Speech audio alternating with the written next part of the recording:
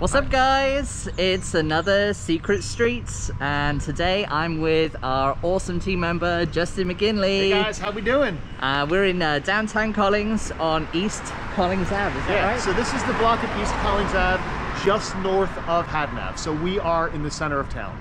Now the reason I love this block is this basically is what it feels like to live in South Philly, but in Collingswood. So rather than row homes, we have a bunch of twins. We still have porch living. Just like a lot of South Philly, we have these homes where downstairs is shotgun style, living room, dining room, kitchen. Upstairs is 3 bedrooms and a bath. Sometimes there's another half bath if you get lucky downstairs. This is one of the hardest blocks to buy a home on. We've seen 3 sell in the last 2 years, between 210 and 235.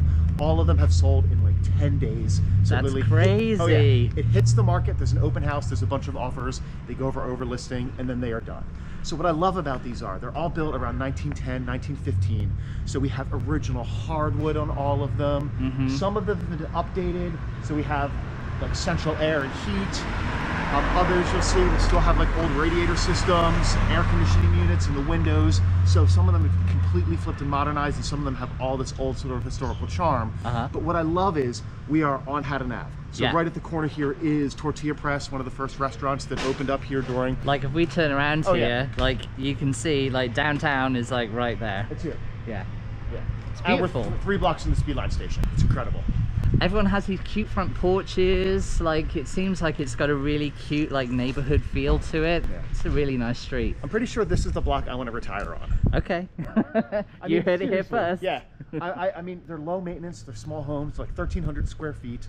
So it'd be easy to clean, it'd be easy to keep up on. Taxes are low on this block because they're twins and they're small homes.